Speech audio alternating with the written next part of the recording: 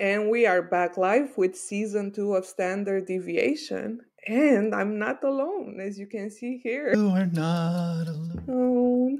And I want to tell you that Simo is not here as a guest, as you probably have guessed it. He is my new co-host for Standard Deviation podcast. And this is where we should use the Nice. drums. Putting the soundboard out there right away. Exactly. Thank you for tuning in today for this first episode. Simo, you are my co-host now for Standard Deviation. For those of my listeners that haven't had a chance to get on your blog or know about what you're doing, just like a short intro. Well, first of all, it's a total honor to be here. If you recall, I'm the one who came to you begging to be added to this podcast as a co-host. So it's not You weren't begging. So it's so cool to be here. I guess if I had to say what I do in a nutshell is that I've been working in the digital marketing space for far too long now, trying to find a way out for many years, and I still haven't managed to do that. And I'm particularly obsessed with figuring out like how can we all be kind of developers? How can we all be engineers in this space? And I've been trying to convert people to the technical side of things, which I think is foreshadowing what we're going to talk about in this season of the podcast, is how to activate that little nerd within you. I'm also a sucker for speaking about these topics, and I just love spending time just chatting about all these kinds of passions. So I'm really happy to be on this season, and I hope that we can, make something really cool happen here. Yeah, I'm very happy that you did message me because you activated my inner nerd. So when you messaged me, I was like, okay, this can actually be really cool. And I'm just really excited because, as you know, I started the technical marketing blog, and it's just like a continuation of the things that I've learned in the last year. And I just want to tell the audience that are used to the format that was before, where we were interviewing data analytics leaders. This season forward, we're going to focus on helping you unlock that inner nerd and Yes. helping you grow your path and career towards becoming either a leader, either a freelancer or independent contributor to a company. But there's a lot of things that you should focus on and things that are probably a distraction. So I was thinking, like, you have somebody that is just getting started in this field, even if I've been doing digital marketing for a long time. Yeah. But then you have Simo that has been doing this for so long, and everyone that is coming up into the industry might not find the right resources at the right time or don't know exactly where to start. So I hope that everyone that's been listening so far will be even more excited to continue this journey with Standard Deviation, focused on technical marketing, activating the inner nerd, and learning, because learning is so important. Yeah. Like one of the really cool things that I want to explore with you is that it would be so easy to fall into the rut of, okay, let's spend one episode talk about SEO, one about SEM, then let's talk about analytics, tag management. So that's an easy way out. That's teaching the actual skills. But I'm kind of more interested in knowing what are this kind of the surrounding, what's the context for being in this field? And there are so many different things that impact how we approach any discipline, including technical marketing. Like, how do we learn? How do we build communities? How do we help each other? How do we spend a good night's sleep so that we are refreshed in the morning? How do we do time management properly? So I'm a bit of a basketball fan on top of many other things. And there's this Detroit Pistons point guard, Isaiah Thomas, a superstar of the 80s and early 90s. And he was asked at one point, and this is sidetracking a bit, but you'll learn that I do that all the time. So he was asked, like, what is the secret of basketball? And like, how do you build such an effective team? And his answer was, it's never about basketball. And so I'm going to steal that line of thinking. And when we talk about what's the secret of becoming a good marketer, it's not actually about the skills. It's not about marketing itself. It's about how our interpersonal relationships work, how we communicate, how we build our own kind of learning paths. All these things that I think many people think that they need to know how data analytics works. They need to know JavaScript. They need to know SQL. When in fact, they just need to activate the kind of mechanisms that help them learn these skills. And if we can figure out what those mechanisms are, that's what I think when we've struck gold, and also puts us apart from our competitors in this podcasting space, because they're all still talking about the skills and we can now talk about the context. I'm all for context. I only talk about context. I guess ever since I moved to this field, I just feel like all the things that I've learned in marketing and business make more sense than all my technical skills. For the last year, I took so many courses. Like I lost track of how many courses I've taken: SQL, Python, R, just the Yeah, introduction stuff. And they're good because I can read the data layer, I can yeah. read custom HTML tag. But at the same time, it's like, what are we doing this for? What is the business trying to achieve? How are we mapping all these technical skills and tools with the mindset of the business? Like, what's the progress? And I remember when I had you as a guest in the first season, you said something that people tend to realize that they're taught the processes to tools and Mhm. technology. And this is where you become like super narrow in your view and you don't think about anything else. But Simon, tell me, I know that I learned about technical marketing from you, but where did you first encounter this, I guess, concept, this layer of technical marketing? I'm certainly not going to claim that I was in any way the first person to use that, but for me, it was a counter reaction. I'm one of those really annoying music fans that when I find a band, I'm super proud that I found them. But then when they become popular, I'm like, oh man, that's so lame. I do that all the time and I'm really ashamed of it because I've lost interest in many good bands because of that. But the same thing I think comes with technical marketing in that I found that so many products and platforms were being pitched with this notion of a non-technical marketer. So if you just Googled, you found like, this is a great way for non-technical marketers to do tagging. This is a great platform for non-technical marketers to do SEO crawling. And I always found that really funny and ironic because we're working in digital marketing. Like literally the word digital is in there in the name. And we're working in an inherently technical medium, and anything we do has to do with the internet. And if you think about skills that don't sound like they have anything to do with technical marketing, like copywriting, you still have to figure out like screen resolutions, header alignment, font kerning, how different types of screens present your content. So just this idea, why are some people celebrating this negative? And they're proud to be non-technical marketers when in fact they can't be by definition because they're working in digital marketing. So that's when I wrote this kind of a ranty blog post where I called this behavior off and said that why instead of celebrating that you're a non-technical marketer, why not explore all the possibilities of what technical marketing enables you to do? And I still don't think that it's a specific kind of movement or anything else. It's just a handy way of categorizing the type of digital marketing that has to do with programming, with different types of markup languages, meta languages, that has to do with using tools in a more technical way.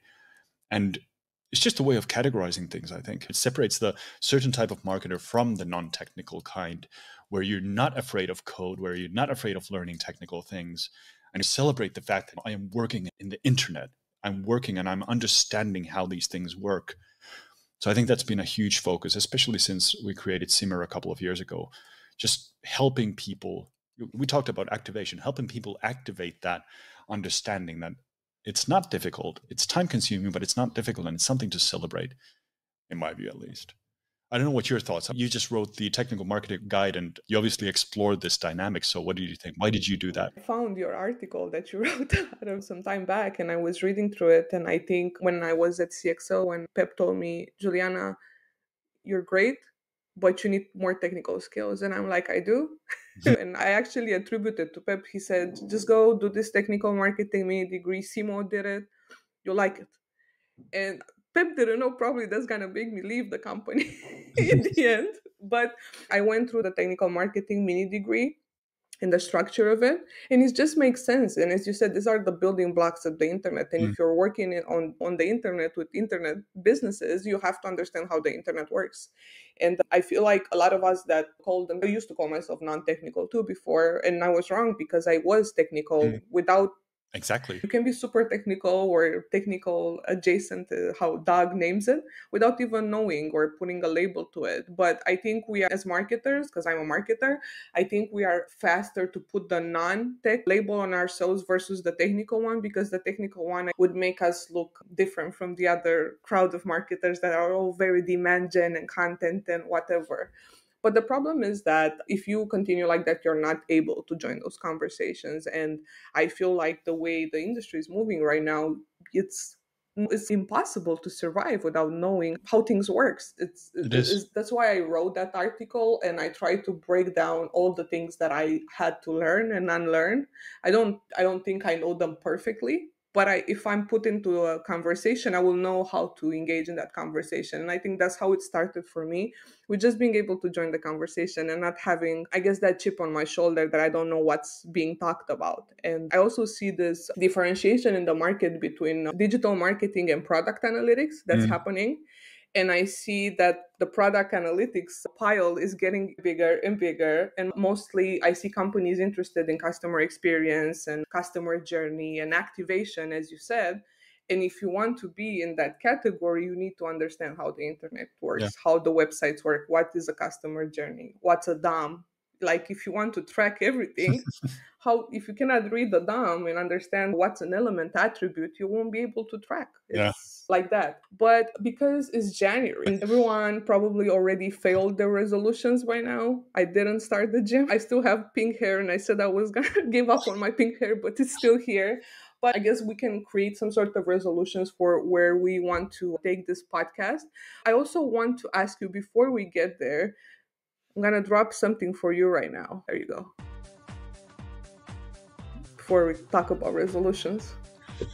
Oh yes, this dirty disco beat reminds me of my youth in the 70s when I wasn't born yet. So I want to, paced by this lovely music, I want to share a few words about Simmer, because we are, whether you like it or not, we are the sponsors of this podcast and we enable this Yay. wonderful audio quality, for example. So at Simmer, we believe that curiosity is something that should be nurtured and nourished. So that's one of the reasons why we found this podcast so easy to help out on. And we do this at Simmer by offering these kinds of affordable but still self-paced online courses around topics that we feel are relevant in the world of technical digital marketing. So it's a completely arbitrary decision what becomes a course, but it's been quite fun thus far just creating that content.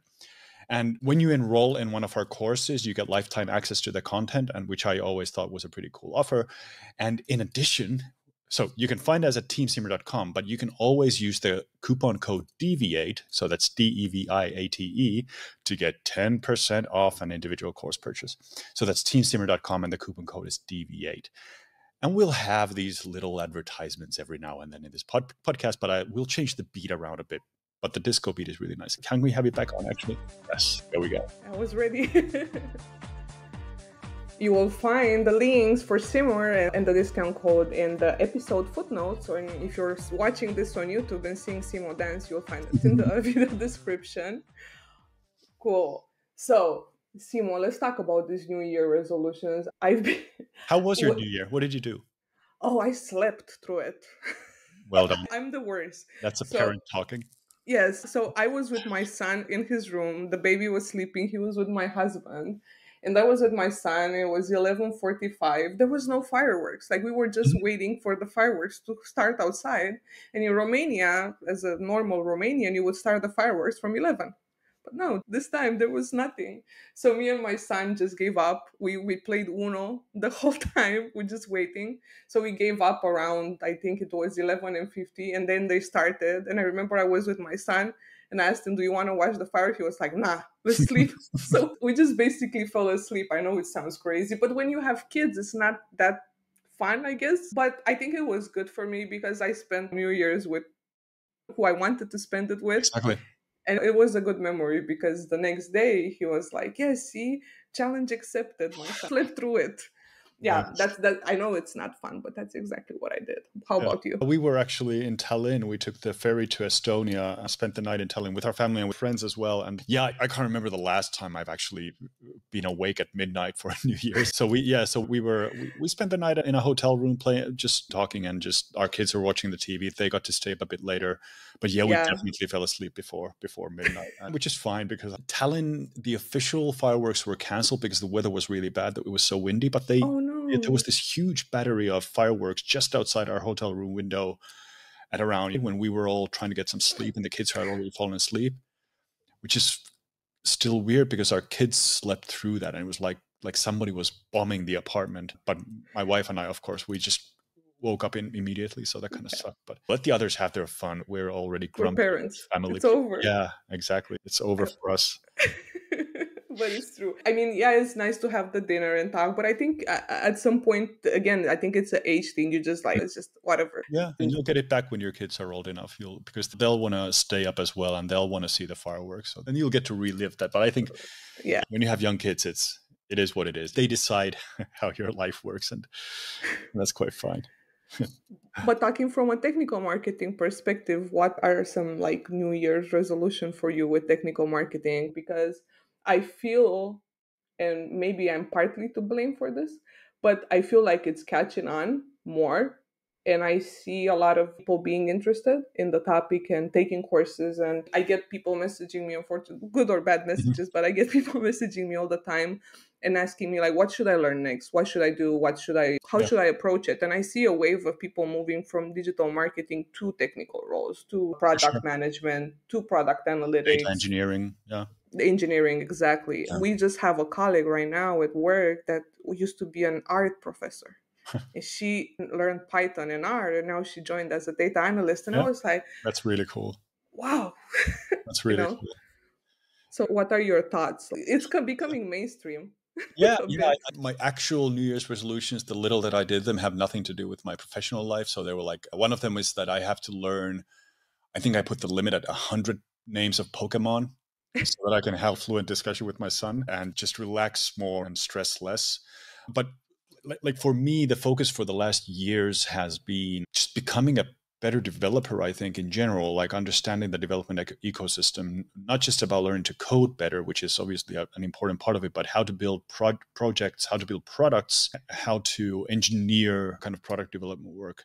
And I think that one of the important streams, which I think is becoming more and more relevant to marketers, regardless of what they're going to focus on, is just understanding the cloud better, understand the possibilities of an almost infinitely scalable cloud infrastructure. And because that applies to almost anything, like you Anything. can build applications, which is a traditional way of approaching the cloud, but you can also build data pipelines. You can build simple visualizations. You can use BigQuery to do analysis. You can build data warehouses. There's so much you can do on the cloud that I think that if people are right now struggling, what should we do next? And I have all these options, then taking the umbrella of what cloud enables is a very good starting point, and then starting building your learning paths from that, because the future is definitely in scalable computing, in machine learning, in things like that, and especially in analytics. So I think understanding those, you talked about it, it's important to be able to join the conversations. And cloud Yeah. is one of those things. It has a million different components, and it would be impossible for you to learn about all of them. But just to understand the basic building blocks and being able to join conversations around virtual machines and scalability and things like that is, I think, is becoming more and more important. So for me, it's a constant learning journey. My goals haven't changed at all for the last 4 or 5 years. It's just to figure out even better this weird hybrid of engineering and marketing and people skills that I'm trying to juggle with. I totally agree with the cloud. I'm going through a training right now. What else is on? Juliana's taking a course, but I'm going through a very intense training. It's called Google Cloud Leader, and this is a Google Cloud training. Is that on Coursera or? It's actually for free. They're giving it for free on Cloud Skill Boost, Okay. but it has nothing to do with the exam. So Google says in their marketing page, yes, take all these courses, get the badges, and this is going to be in the exam. No, they're not in the exam. You have to learn totally different things. And I will share in the footnotes, if you're interested in the Cloud Digital Leader, there's a free code camp course on YouTube, 6 hours, but it's worth it. And that's exactly what's in the exam. But I'm seeing the value of cloud when it comes to qualitative data a lot, a lot, because people have tons of reviews. Like, for instance, if you're selling on Amazon, you have tons of reviews from different people. And instead of trying to do all of that analysis in a Google Sheet, you could use natural language processing, write a nice app script, and have everything there. You can still use Google Sheets, but at least it's faster if you upload 5,000 reviews, and then you can use things like natural language processing, or you can use Vertex AI. I actually like Vertex AI. There's so many things you can do. I saw Julian the other day. He Yeah. used the App Engine to do this little app that Web changes app, the yeah. temperature. Yeah, I was like, that's so crazy. Like, it's so easy to do anything right now. So I agree. I agree. Cloud is becoming very important to learn, but you shouldn't know everything, or you shouldn't Mm. have to know how to code an app, Yeah. but you should understand like how it works, how can it benefit the business, what are the things that you have, what are the options. And I think AWS, Google, and Azure, everyone is doing a great job pushing Yeah. this into the mainstream. So you have where to choose from. You just need to understand how it works. And I do like the BigQuery option, and I like that people are starting to talk about that and take that into Mm. consideration more. It's difficult to get there. Of course, it's not as easy as everyone is trying to make it look like. So you should probably take some courses for that. It's moved away from the original premise of renting machines and externalizing your computation, and it's really more about the serverless processes now, because you can just delegate a single thing, a single function, a single timer to the cloud, and just have it run every and seconds, for example. And I think that's where the cool stuff is. And if you're looking at things like, the biggest trend of this year is definitely going to be people just spamming these chat GPT articles. And now there's going to be a new version coming out, which is like a zillion times better than version 3. And so we're just going to have even more of those. That's all about computing. That's all about taking like a crap load of source data and training data and then applying algorithms on that. And that wouldn't be possible without a scalable infrastructure in it. It's not like it's running in the closet on a machine, running in your closet or something. It's actually out there virtually. So just understanding that you can delegate all these processes. And when you learn about the cloud, you start looking at, okay, what am I doing right now that's taking an unbelievably long amount of time, me manually doing it every day? And I have a lot of that stuff because there's a lot of overhead in running a e-commerce business. So whenever I see that, okay, I'm spending 12 minutes every day on this particular task, I start immediately thinking, okay, how long will it take for me to turn that into a cloud function that runs every day at the same time, for example? And that I don't have to know exactly how to do it. I just need to know that's a possibility. It's a possibility, yeah. So that's the activation thing again. I have activated within me a new kind of thought process, which goes, am I spending too much time on this? If yes, then move it to the cloud. And then I can start Googling, okay, how do I update a WooCommerce API? How do I get the orders and how do I push them into a Google Sheet using the cloud? And then there are a million different options for that. I think it would be actually really cool this season to have a talk about cloud engineering, just on a kind of a high level. And there are certain people that we need to talk about that. So let's put that on the backlog as well. I would love nothing that. planned. I would love that because I am just learning this stuff. And this is like probably one of the things that people that move from a non-technical to a technical role, you will be in a candy shop every day. Yep. And if you are curious and have a bit of ADHD like me, everything is going to excite you. Everything. I'm excited about everything. Yeah. I opened the Looker, the actual Looker, not Looker Studio. A month ago, I lost my shit. I was like, whoa. Oh, you can put different models of data.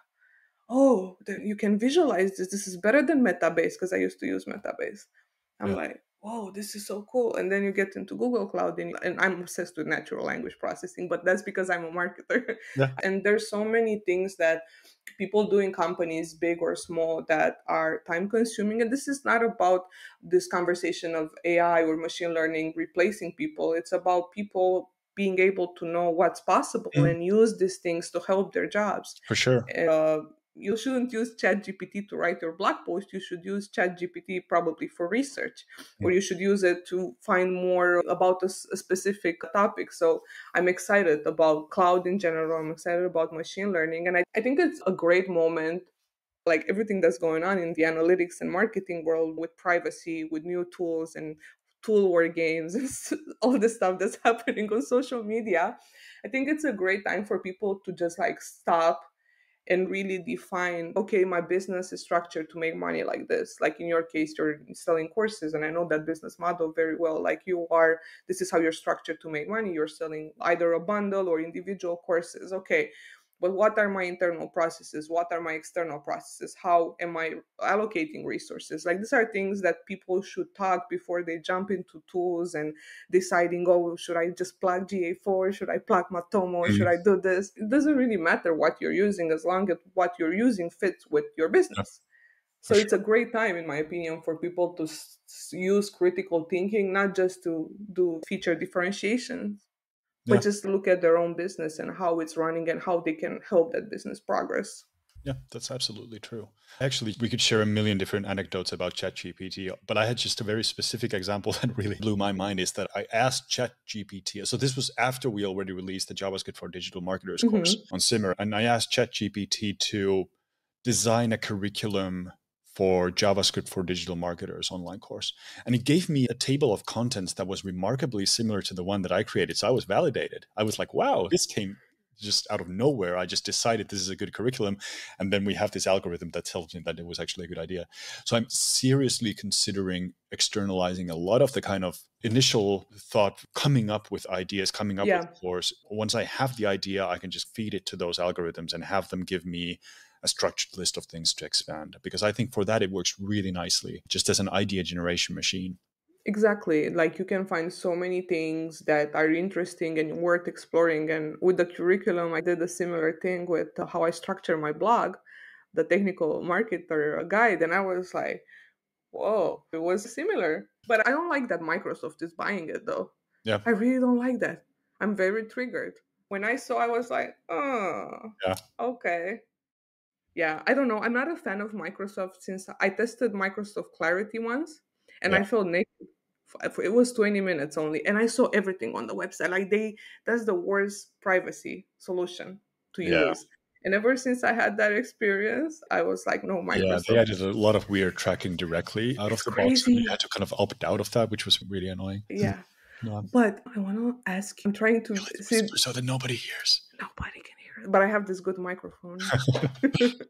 So I want to talk about what people can expect from the season of standard deviation. And again, I'm so happy that you're here. I feel it's gonna be really fun to be able to go through all this parts of this career. And I guess for me and what I want us to do is to be able to help that new Mhm. analyst that comes in the industry, that new digital marketer that comes in the industry, or even people that are like, because of so many layoffs that happen, I see people Yeah. transitioning a lot.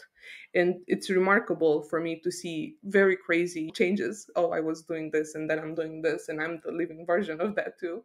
But my transition is not that crazy. But what are your expectations from this season of Standard Deviation podcast? What are you hoping that we can achieve by the end of the season? Apart from the obvious of having interesting guests and and cool topical things to talk about, I just really want to explore that activation mechanism. I want to figure out, like, how do we find the types of topics that might not be as obvious but are still extremely relevant to helping people become better professionals in this industry. And one of the things that I want to talk about, because it's such an important thing for me, is just time management. Yeah. We're both like pathological multitaskers. We have so many things going on, and I've never managed to formalize that. So I know that there are other people in the industry who are even, let me say, even worse than we are in this aspect. So I'd love to put our heads together and figure out, like, how we have all these different responsibilities. How do we assign priorities? How do we figure out what should we focus on next? For an engineer or a developer, one of the most important concepts is, how are you in the zone? So when you're in the zone, you can just do stuff and nothing around you bothers you.